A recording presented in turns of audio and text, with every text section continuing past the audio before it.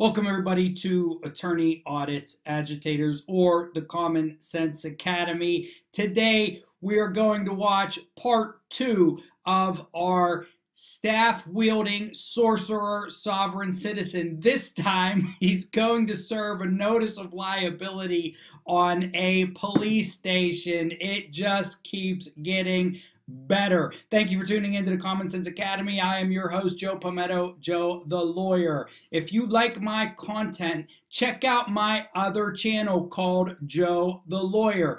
The link is in the description below. Go ahead, click on it, subscribe, watch a couple of videos. If you like it, stick around. Now, before we get to the video, I know the real reason most of you came here. Yes, it's the same time sip. I have my classic beverage, Diet Coke. Raise your cup, your glass in the air. It tastes better when we sip together. Cheers.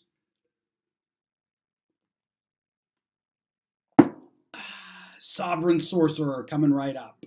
We are at the Kauai Police Department. I'm about to attempt to meet with Police Chief Todd G. Raybuck. If not, whoever the officer on duty is. This is a follow-up from our delivery of a notice of liability of trespass of our inalienable rights and trespass of our medical rights that we served the mayor. This is to notify the police that the mayor has been served. He's aware of our concerns with liability, trespass of our rights, and we know that the police follow orders and maybe are not acting of their own volition, but we are also here to serve them, to let them know they too will be held individually accountable in their individual capacity or in their official capacity. So we're here in peaceful intention. This is all about honest communication and letting them know that we the people are the government and we the people do not cause harm. We just want to make sure that our rights are protected like every other citizen's rights are protected. And our rights are protected under the 1776 Declaration of Independence, the unincorporated United States Constitution of the Republic, the 1839 Declaration of the Rights of the People of the Hawaiian Kingdom, the 1852 Constitution of the Kingdom as well, and here we are. So we're going to go see the police chief right now.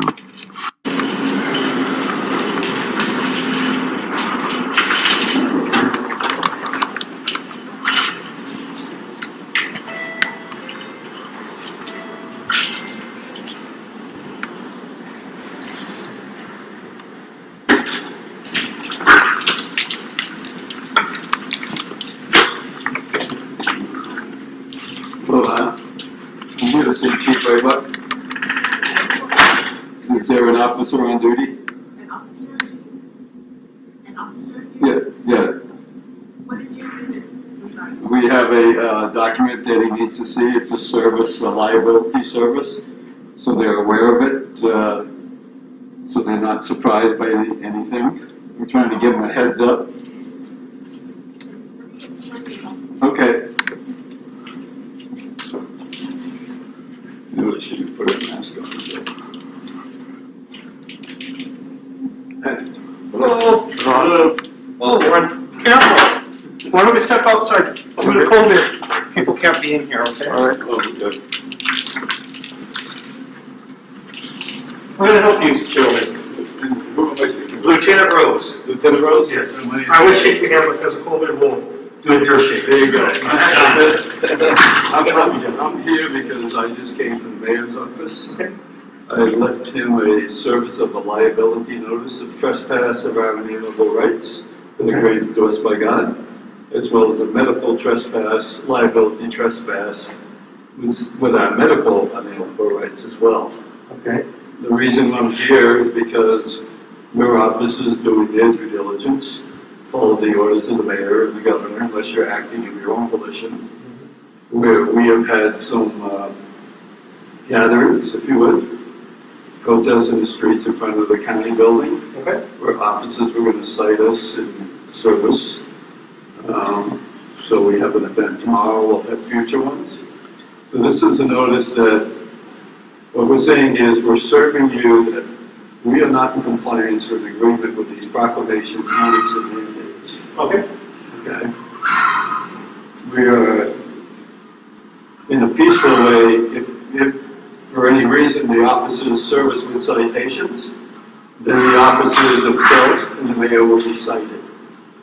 Okay, so in terms of servicing or just citing, because we're peaceful people. We're not here to, we just want honest communication and honest dialogue. And if the police, and I know most of them, if they're not acting of their own volition, because not everybody agrees with what's taking place. Has anybody been cited yet? Well, on Big Island, they have. Okay, very quiet. Not yet. Okay. Nobody has. But we're just making it known. Okay, I'm just curious. If we are cited, then we in turn will cite you. Okay. Because we the people are really the government. You work for all people. You don't work for a faction of people.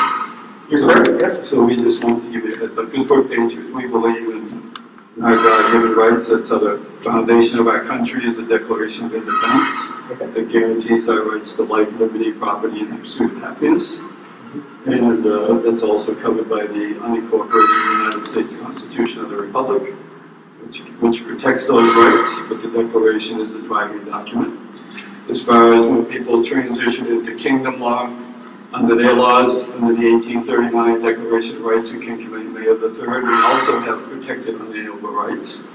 And they're also protected by the 1852 Constitution of the Hawaiian Kingdom. So we're in compliance with the governance as we see it. We the people operate under a higher authority.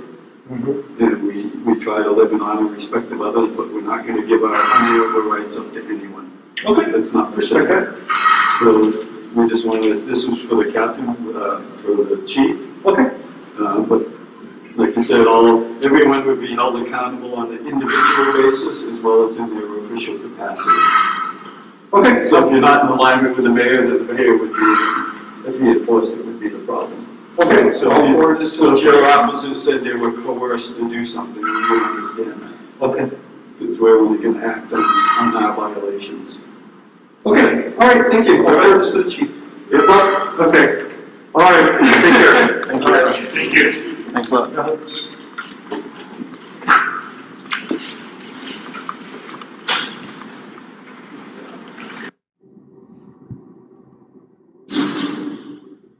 Look, as an attorney who has his own law office, if this guy, I mean, police see some of the most hilarious shit, okay? If this guy walked into my law office with a staff like the Sorcerer staff,